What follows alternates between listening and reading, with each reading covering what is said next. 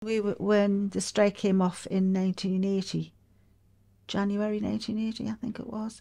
Um, we didn't get any money at all. We didn't get any strike pay. We didn't get any. We had no benefits, nothing. So I found a part-time job in a shop just up the road.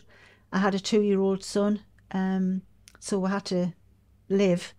Um, Alan was called in now and again to work just to check things over, but we got a little tiny bit of money off that, but not a great deal.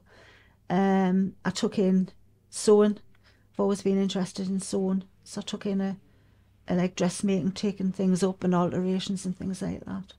Um, but we managed. As I say, it was 4 months with nothing, but we managed.